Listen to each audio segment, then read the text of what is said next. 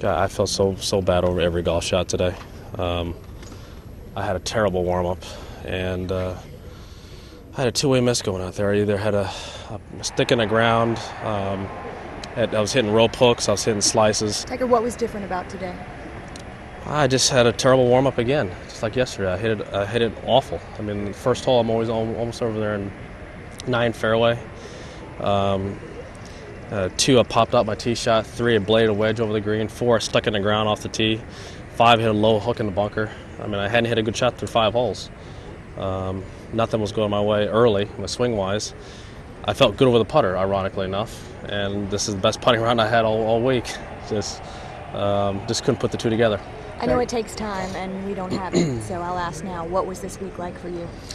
It was unsuccessful. You know, I came here to win the event, and I finished 4th, and I just made way too many mistakes. Too many 3-putts, too many loose shots, and consequently I didn't win. Is there a feeling of relief of playing the first tournament and having that done? Not necessarily, not right now. I'm a little too close to the situation right now after just walking off. Tiger, golf-wise, what's the hardest thing to get back after a long layoff competitively? Trying to fix your faults, or my faults rather. Trying to fix my faults when I'm out there swinging. And today it was just wasn't very good.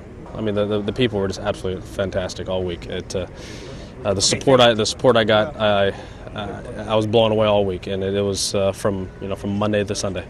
Tiger, with everything. Thanks, guys. Thank you very much. Appreciate it.